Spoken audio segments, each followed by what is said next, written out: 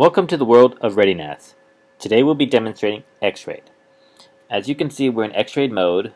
We have two drives plugged in, which are configured in RAID 1.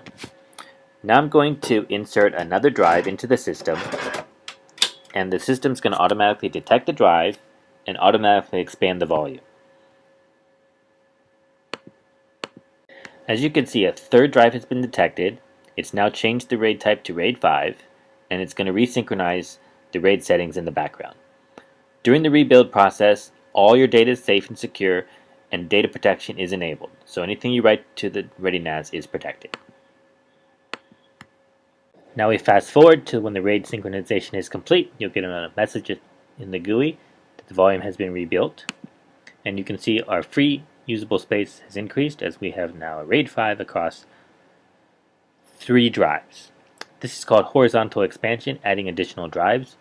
You can also use XRAID to expand vertically, so we could remove drive 2, for example, and put in a larger drive, and XRAID will automatically resynchronize and automatically expand the volume accordingly. Thanks for watching, and we invite you to learn more at www.netgear.com/ReadyNAS. ReadyNAS from NETGEAR. Storage made easy.